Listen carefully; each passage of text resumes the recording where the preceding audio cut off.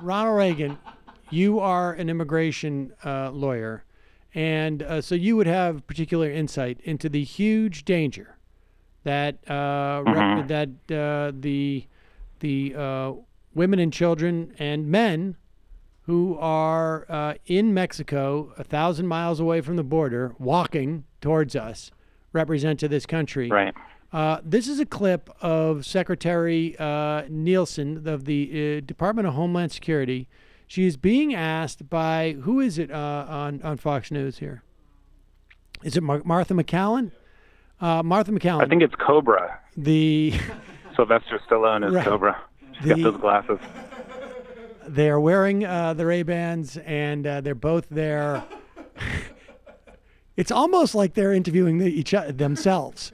But be that as it may, Martha McCallum is the premier journalist at Fox, or she bills herself, I think. Is that? Myself. Are Guatemalans scary? Yes, indeed, self. There are 2,500 people, mostly families, walking because they don't have the resources to come in another safe way through Mexico, presumably headed to the United States, although we don't know how many of them are ultimately, but let's just assume all of them are. And it's not exactly a surprise attack, right? Because we have over a month's worth of notice that they're walking towards us. Isn't this what Reagan said could happen? Right. This is the Sandinistas. We're just a 5-week walk away from our southern border. They're walking right over the border, but no one can say it because of political correctness. Fortunately, it appears like Department of Homeland Security is prepared for this. Let's listen to this exchange. Is there any scenario under which if people force their way across the border, they could be shot at? We do not have any intention right now to shoot at people. They will be apprehended, however. But I also take my officer and agent their own personal safety extraordinarily seriously. They do have the ability, of course, to defend themselves.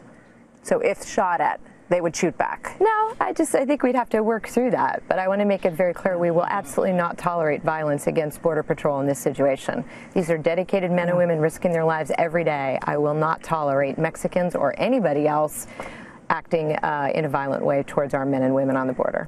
Has there been any notion that these people are armed or are interested in actually shooting at American border agents as a way of busting through the border with their kids? I like that they thought it was a question that needed to be asked. Like, what would American law enforcement do if shot at by a brown person? Right. Like, as if we have any doubt what would happen. No, and I think there was an ICE Twitter account that tweeted out that there were some people in the crowd with gang ties, which, first of all, if you already know that, it should be super easy to keep them out of the country. If you've already been able to run background checks and suss out who has criminal history, then it's going to be super easy by the time they get to the border to just not let those people in. Let me ask you this: but yeah, I mean, if we thought there were ridiculous.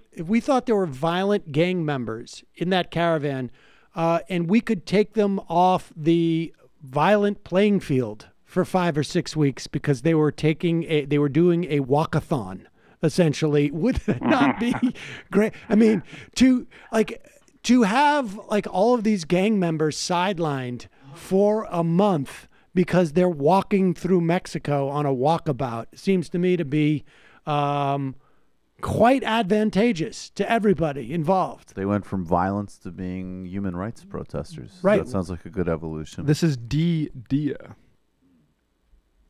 It seems like the worst way to try and sneak into the country, like in a giant group that's on the news every day.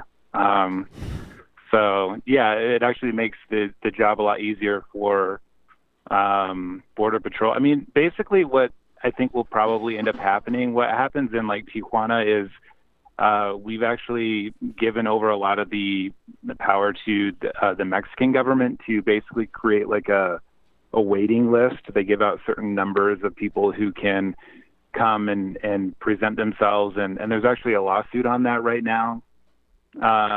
and my guess is they'll try and get the Mexican government to basically implement some sort of lottery system or a waiting list, and the people will get to Tijuana or wherever they're going, and they'll just sort of languish there while we let in, 10 people a day for interviews. But yeah, I mean, I had court yesterday in Seattle. I tweeted about this, and there was a lady from Guatemala and her 2 little girls, and they didn't speak Spanish. They speak a dialect, and the judge asked if she spoke Spanish, and she couldn't answer that question. And so he kept asking her more questions in Spanish. Anyways, it was, this is immigration court for you. But, I sat there and just watched these 2 little girls who were scared and didn't really know what was going on. And, to think about the journey of this woman and what she's probably been through. And and then to imagine living a life where these people, where you felt threatened by these people in any way is, it's really sad.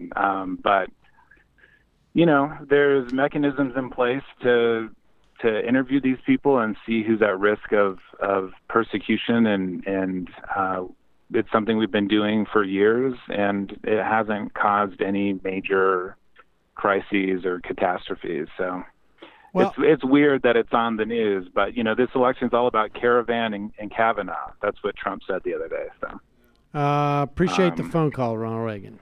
But now the bomb's distracting. I also will make a prediction that 15 minutes after the election will be the last time you hear about the Caravan.